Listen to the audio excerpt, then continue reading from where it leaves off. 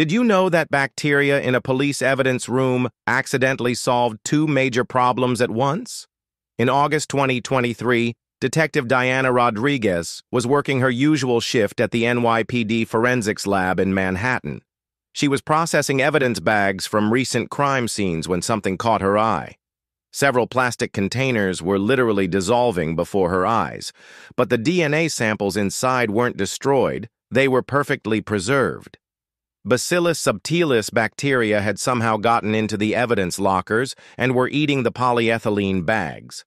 As the bacteria consumed the plastic, they secreted natural compounds that formed protective biopolymer cocoons around the DNA evidence.